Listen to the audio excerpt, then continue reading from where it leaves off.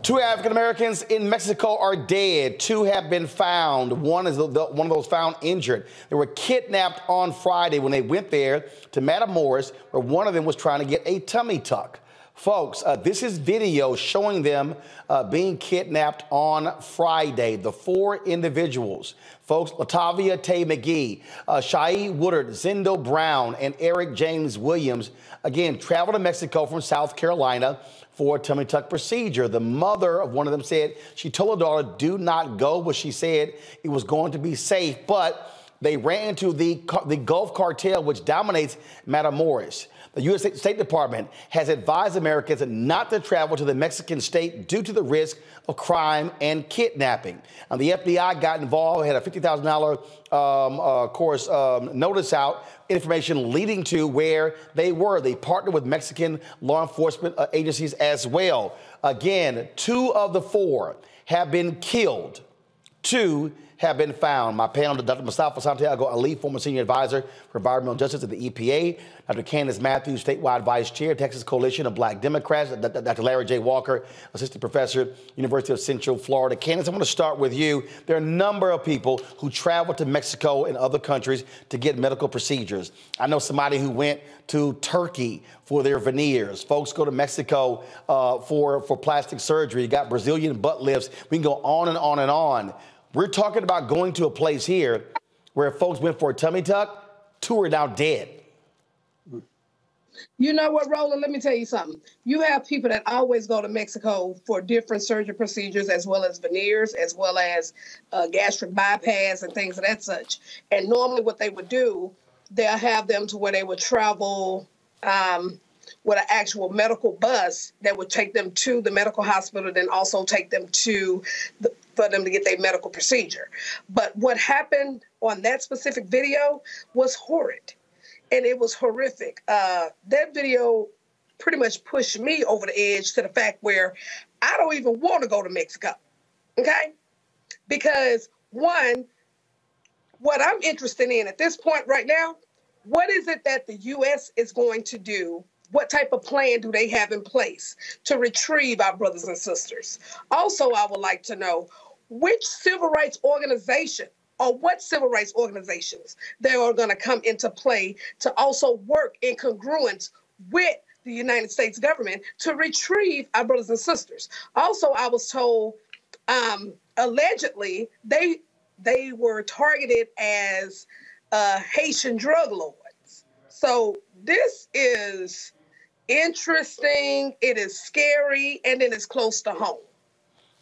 Look, this is real simple, Mustafa. You don't know what you're walking into when you go into a foreign country. You don't know who's controlling what area. I mean, we talk about there being gang control areas in the United States. We're talking about in a place where, yes, where folks are killed, they are beheaded. So is a tummy tuck worth your life? Yeah, you got to make some hard decisions. It really shouldn't be that hard about saving a little longer and getting the procedure done here. There are numbers that about 300,000 people leave our country every year to go seek medical treatment, whether it is for plastic surgery or other things each year. And I've worked in Mexico on the border. I've been to Mexico City, a number of locations. It is not a place to play around.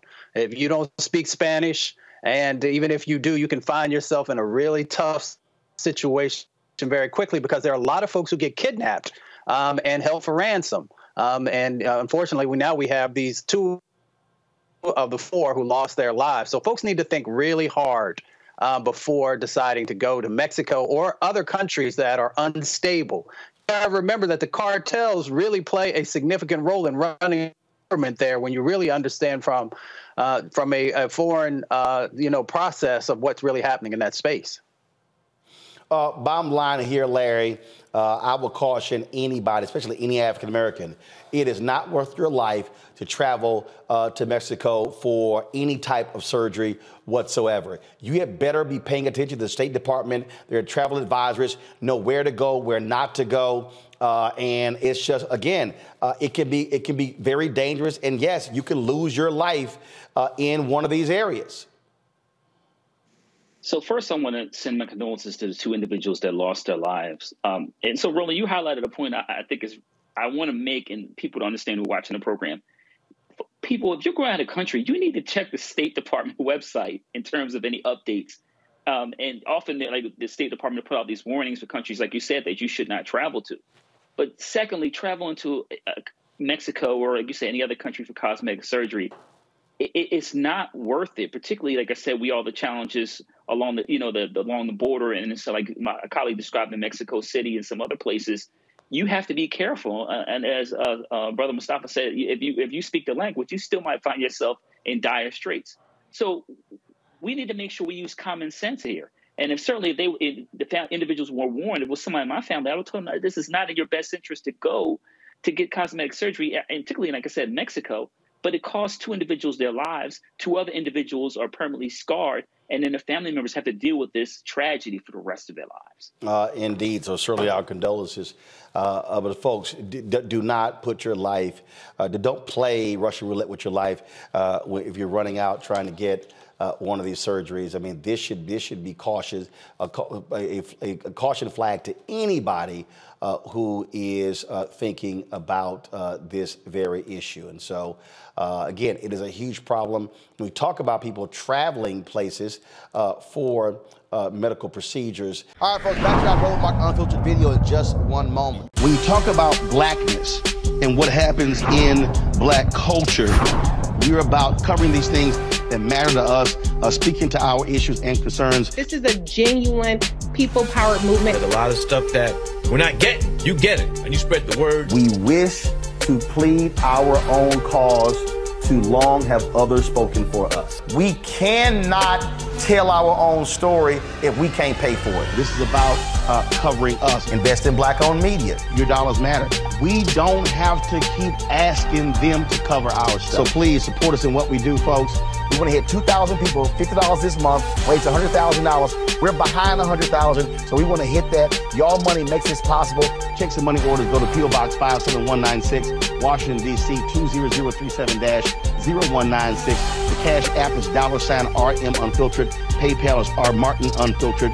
Venmo is RM Unfiltered. Zelle is Roland at RolandSMartin.com.